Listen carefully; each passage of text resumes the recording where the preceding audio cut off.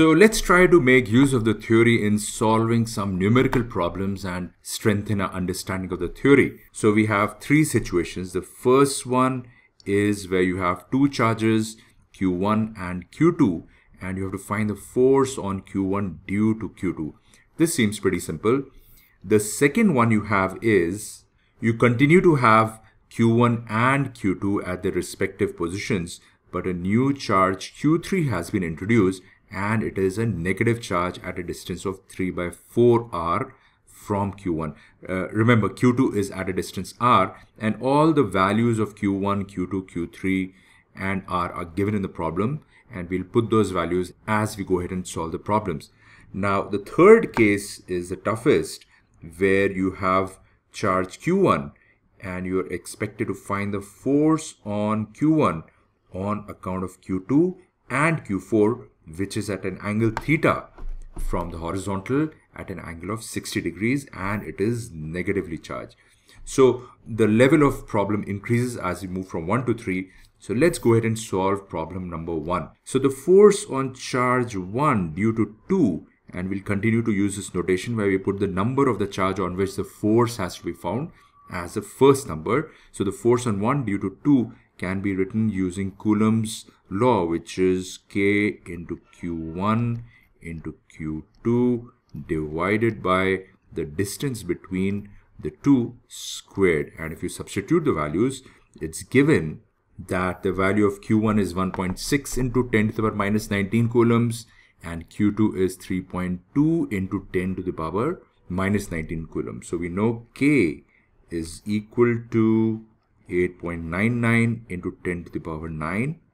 So let's go ahead and substitute the values. Q1 is 1.6 into 10 to the power minus 19 coulombs into Q2, which is given as 3.2 into 10 to the power minus 19 coulombs.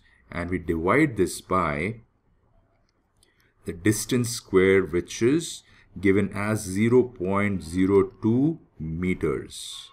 And if you calculate this, what you get is this equals 1.15 into 10 to the power minus 24 newtons.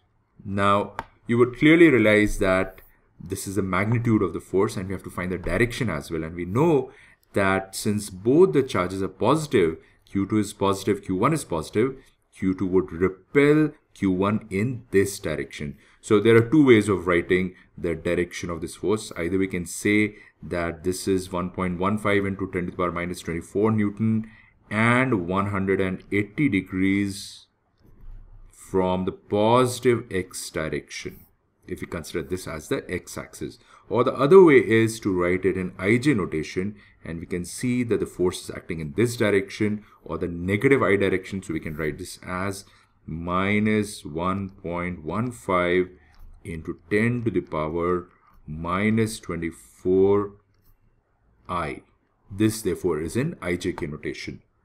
Now let's go ahead and solve problem number 2. So in problem 2, the only difference is that we've introduced another charge in between Q1 and Q2.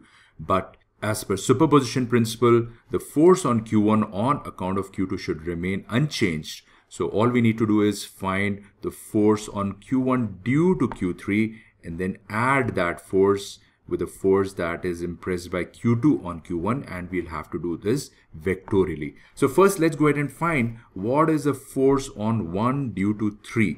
So what we can write is force on 1 due to 3 is, again we'll use the same formula, which is Coulomb's law, and we put the value of K as 8.99 into 10 to the power 9 multiplied by the charge Q1, which we know is 1.6 into 10 to the power minus 19 coulombs, and Q3 in the problem is given as 3.2 into 10 to the power minus 19 coulombs. So it's same as Q2, but it is at a distance of 3/4r. So in the denominator, what we have is 3/4r squared, or we can write it as 0.75 into r, which is 0.02 meters squared. And when you solve this, what you get is this equals 2.05 into 10 to the power minus 24 newtons. Now, once again, this is just the value or the magnitude of the force, and we have to find what is the direction of this force. So we can clearly see that Q3 will tend to pull Q1 because they are opposite charges. So the force would act in this direction.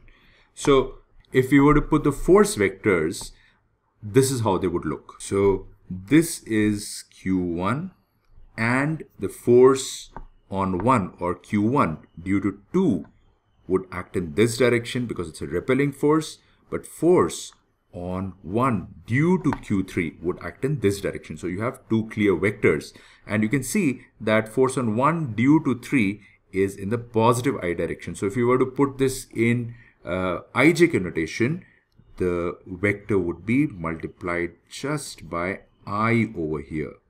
So if you multiply this with I, what you will get is this force F13 in vector notation. Now it's pretty simple. All you need to do is sum up the forces vectorially. So we can say that net force on 1 is equal to force on 1 due to 2 plus force on 1 due to 3. And since we are doing vectorial addition, we need to put an arrow on top. Otherwise, it looks like an algebraic addition. So now what you need to do is sum up the two forces. We know that force on 1 due to 2 is nothing but minus 1.15 into 10 to the power minus 24i.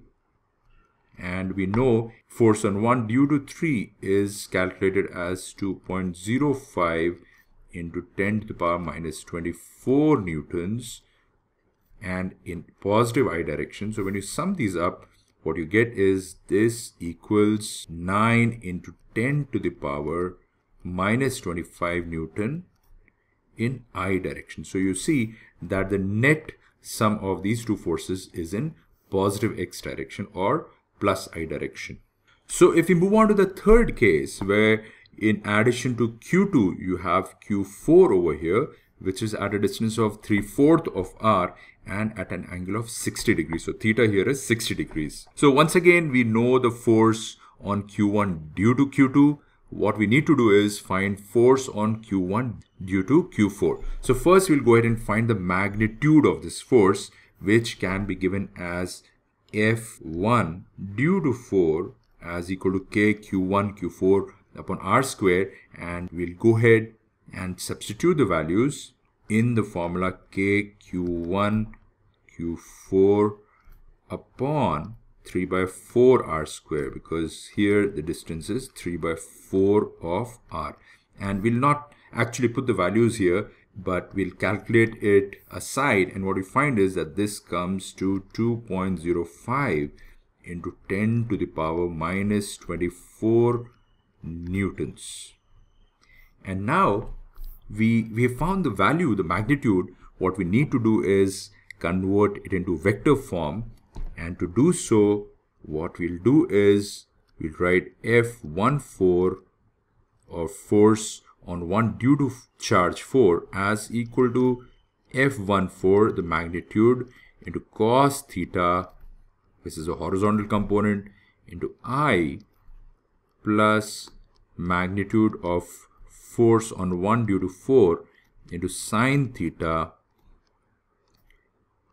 into j, which is the y component. And you can clearly see that Q4 is pulling Q1 in this direction. So your x component would point in this direction and the y component would point in this direction. So let's go ahead and substitute the values. We've calculated F14 as 2.05 into 10 to the power minus 24, and if you multiply this with cos of theta or cos of 60 degrees, what you get is this equals 1.025 into 10 to the power minus 24 I plus F14 sine theta would come to 1.775 into 10 to the power minus 24 J.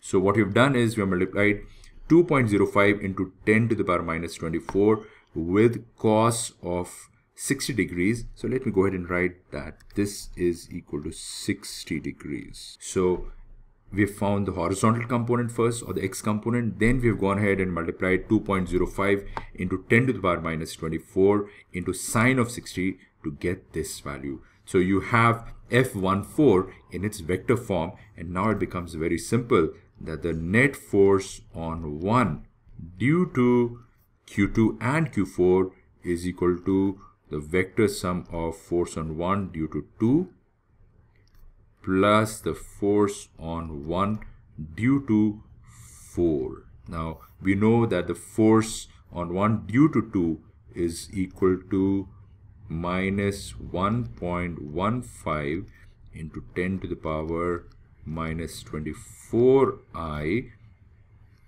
which we've calculated over here, and